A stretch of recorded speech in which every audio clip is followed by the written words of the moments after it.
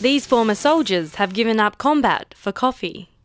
In 2012, they were stationed in East Timor, working with the Australian Army as part of a peacekeeping force.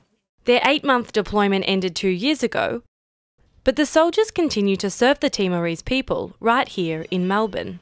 A lot of people that start coffee companies and all that start at barista level and start, they get an appreciation for coffee and all that. We've done it the opposite way. We actually had no experience.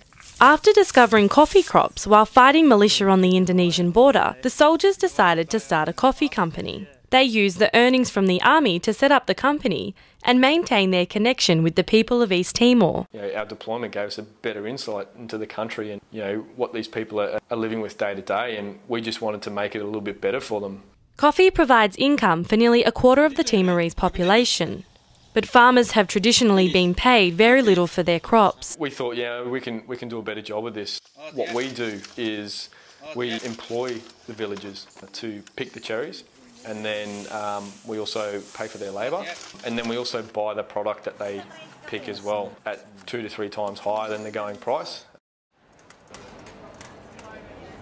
Since its establishment, Wild Timor Coffee has increased the income of farming families, improved coffee growing practices, and expanded the presence of Timorese coffee on the international market. The coffee is sold in cafes across Melbourne, and the profits are funnelled back into the community it was grown in. We've channeling funds back to them so they can have things like water tanks and solar panels and tarps to dry the coffee out. Wild Timor Coffee House, the flagship cafe for the coffee company, is due to open mid-year. What we want to do is make this place a hub for the Timorese community and have a good cafe at the same time.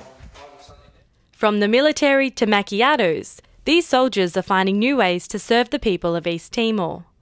Abbie O'Brien, Newsline.